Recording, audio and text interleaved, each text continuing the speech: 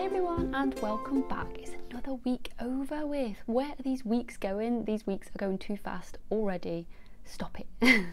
So this week's been really strange. I've been at uni twice, 2 days, Tuesday, Wednesday. That's it. But I picked up a shift on Monday, so I worked Monday. I'm in work today. Today's Friday. And Thursday I had a mixture of things. I had some training up at the QE, and then I had a couple of meetings, and it was a bit of a bitty day. Like, it was really full on, but it was a nice day, so it was all right. I can't complain. So let's start with Tuesday. So Tuesday we had a day of policy and politics. I want to say it went good, but it went bad at the same time. So as you know, I have done my assignment and I was crossing my fingers to make sure I hadn't done anything wrong. And in the morning lecture they sort of said a few things, and I thought, I'm gonna have to change my assignment. Luckily I don't have to change all of my assignment, but there is a section that I'm going to completely remove and just adjust and change and put something else instead. So yeah, I want to make sure I get the high marks, guys, for this one, so I'm doing everything possible I can to do that. So yeah, it's a little bit of work, but it shouldn't take that long, I don't think. I just need to adjust some things, and then after I've done that I can read it through, polish it, perfect it, ready for submission in April. Come on, I can do this. And then the second session we had with is a guy called Mike Adams, who's the head of the RCN West Midlands section, and he's fantastic. He used to be a lecturer at BCU, and he did teach us back when I was a first year, and then he left, and then he's gone to the RCN. So it was really, really nice to see him back and giving us a talk. And he was speaking about leadership as a nurse and how we can incorporate that for our patients and be a better person, basically. And then Wednesday, as you all know, I love physiology, so I was really excited for Wednesday's session. We were in 12 till 5, and I thought, yes, I'm looking forward to this. We've got our new case study, which is Betty, who's got acute coronary syndrome / a blocked coronary artery on the left side of her heart, causing a lot of problems for Betty, and we have to fix it, basically. And to be honest, in the lectures I was thinking, yeah, I know this. Actually, everything's sinking in from the previous case studies. It's all linking and making sense. But there's other things with Betty that are really tricky, and I don't like this Betty girl. She's coming in with a lot of problems and really complicated things that you have to think about the wider picture, not just her heart. And she's got things like acute kidney injury going on. Her kidneys are like minus 50% working and functioning, and the medication she's on that's helping the heart is actually a nephrotoxic drug that's causing even more kidney damage. And my mind's blown. After the day I was just like, can't cope. I can't cope with all these case studies. Come on, Betty, get out of hospital, just get yourself well. Obviously it's not that easy. I wish it was that easy to just fix a patient and let them go. But Betty is going to be a tricky one. I'm hoping I'm not going to have her for our exam, because I think she's actually going to be the hardest. I was there thinking the liver's going to be the hardest, but actually Betty is so complicated. I don't think I want her. I think I might be happy with liver. So, but we'll see. I'm praying, because COPD is my favourite. I understand it. I love it. I can talk about it in an exam, I think, to a good enough mark where I can pass. And I'm not sure about the other two right now. And now that's just thrown me. Betty has thrown me, because I was thinking Betty was going to be easy. But we'll see. We've still got, after Betty, we've got another case study to do, which is neurological injury. So we'll see how that one is. And if that one's not good, then and I'm hoping that all this is going to link and it's all going to sink in, and everything that we're learning I'm going to remember in the exam. I don't know if I've said this yet, but we've got 4 case studies that we're doing, and at the end they're going to tell us which 2. So we get to pick one or the other, but they're going to narrow it down to just 2 case studies. So at the minute, I only like 1 out of 3, so it's not looking good for me. I'm just praying that one of them's COPD, please, because it's going to be horrendous. But do you know what? We need to keep positive. I can do this, and it's only because I'm fearing the unknown. And an exam's only easy if you know what you're talking about, right? And you know what the case study is and you know what the function of the body is, it's going to be easy if you know it. And I don't know it unless I learn it, so I need to be on the ball. I need to get revising Betty and her coronary artery problems that she's got going on. Oh yeah, so we'll see. And then Thursday, as I said, I had training up at the QE Hospital, and this was our yearly refresher mandatory training that I've been going to for 5 years now.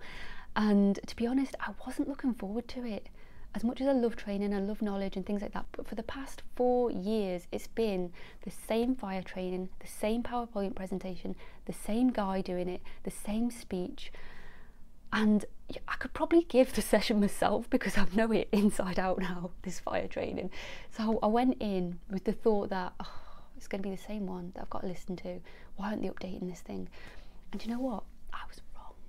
I was wrong. I went in there, it was a lady and it was a brand new PowerPoint, and I was like, ooh, I was so excited to be wrong. I was like, yes, thank you. There is a Lord out there that's listening to me, that's telling them that they need to update this fire training. So it was really interesting, and I actually found out a few things I didn't know before. So I didn't know that fire doors, and did you know? Let me know. Fire doors cost £3,000. £3,000, and you see people on the wards with their hospital beds, with the wheelchairs, just bashing through them, damaging these fire doors, which is then costing the NHS £3,000. And okay, it's not coming out of my pocket, so why am I annoyed? But I just thought, do you know what? No wonder we've got no funding, because it's probably all going on these fire doors.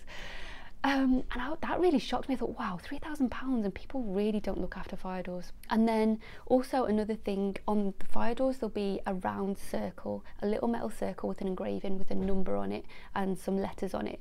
And that number will be like a 30, 60, 90, and that's actually how many minutes that fire door, that's how much time you've got between you and the fire. So usually it's 30 minutes, 60 minutes, 90 minutes, but that actually tells you how long you have.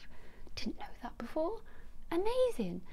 Then my third point, you probably already know this, and I'm really sorry if you know this and I'm just providing you with new information, but I didn't know this before. This has really amazed me. So in the fire doors, if you look in a door, it's got in the middle, it's got like the little fluffy thing that lines the door with a little plastic, it's like a little plastic strip, or it looks like plastic, I don't actually know what the material is, but there's this strip and then there's a fluffy bit around it in between the doors, and that's actually the part that saves your life. So that when the door's closed, it sort of interlinks with each other and it stops the smoke from coming through, and it's actually the smoke that will kill you. It stops the smoke from coming through, and then it's actually the heat that activates that strip inside, which then foams to provide a tight seal in between the doors, so there'll be no gap at all. And that's the other thing that saves your life. It stops the smoke from coming through. And if you are working in the NHS, if you're working in a healthcare system and you're looking at fire doors and you see any form of damage and you see that strip is damaged, please report it to everybody that you can find. Report it, because that little gap is going to let the smoke through. It's completely made the door irrelevant and it's not going to save your life anymore. So please, if you do see something like that, report it. I know I'm going to be reporting it now. The maintenance people are going to hate me probably, but you know what? I'm going to save lives. So yeah, so that really amazed me, and I just wanted to pass on that bit of knowledge, because if you don't know that and you're seeing this happen out there and you're seeing people barge through doors or holding them open with fire extinguishers, which they should not be doing, please close them behind you and just report it, because it can, when you think about it, you're going to be saving somebody's life if there was a fire. So have a think about it, and that I took away so much, and I was pleasantly surprised with that. That really made my day. So thank you for not being the same PowerPoint presentation, and thank you for teaching me something. And then after that, I had my first meeting with a lecturer at university who is fantastic. I love her. I've got so much time for her. She's fantastic with students. She's amazing. But we are going to the RCN event. In March we've got an RCN event, and we're going to be having a stall and a poster sort of presentation thing that we're doing, all about the student experience at university and how doing extracurricular activities, things like the Snowden challenge that we done. If you haven't seen it, go back and see it, it's hilarious to watch. Things like that, and how actually it builds us and the communication skills and the teamwork skills, and how we can take that forward as a qualified nurse, and doing extracurricular activities actually builds you and helps you grow for that nurse position in the future, if that makes sense. So we are just creating that at the minute. Hopefully it's going to be amazing and we do really well, and I'm actually really excited. Really looking forward to it in March. I will vlog it, I will show you what it's all about nearer the time. So today I have my work. I'm going to work in a minute. I just need to have my breakfast and my tea. It's really early, I know. This is why I look a bit drained and tired. Tomorrow, guys, tomorrow I've got a whole vlog for you, a whole new vlog, and it's going to be amazing. I don't know if you've seen these, or you might have already been to the Vivid Experience, which is like a fake post-mortem sort of setup. They use pig organs and different organs from animals and things to do like a post-mortem, and it's really good learning experience to figure out the body and how it works. It's a whole day session, 10 till 3. I'm really excited for it, and I'm vlogging all about it for the university and for you guys, so you can see what happens there if you want to see that. If you don't want to see that, don't watch it, please. Don't be offended by anything you see in my videos. Don't watch it, just don't. But it's going to be amazing. I keep seeing people's posts on Twitter and Facebook, and I've wanted to go to this for ages. A little bit pricey, so I haven't paid for it, and I've been waiting for this opportunity to go and vlog and do it. So now's my time. So look forward to that. I'm going to post that probably next Wednesday maybe, or Thursday. Look out for that video. It's going to be amazing. I've got work on Sunday. I know I haven't got a day off pretty much this week. I've got Monday off. I've got Monday off, which I'm going to take to do my vlogs and hopefully get them uploaded and posted Wednesday. But we'll see. But anyway, have a great week, guys. Have a great Sunday, whatever you're doing. Have a great day. I'm going to be at work right now when you're watching this probably, so yeah, I'm having a great time. So thank you as always for watching, and I shall see you next week.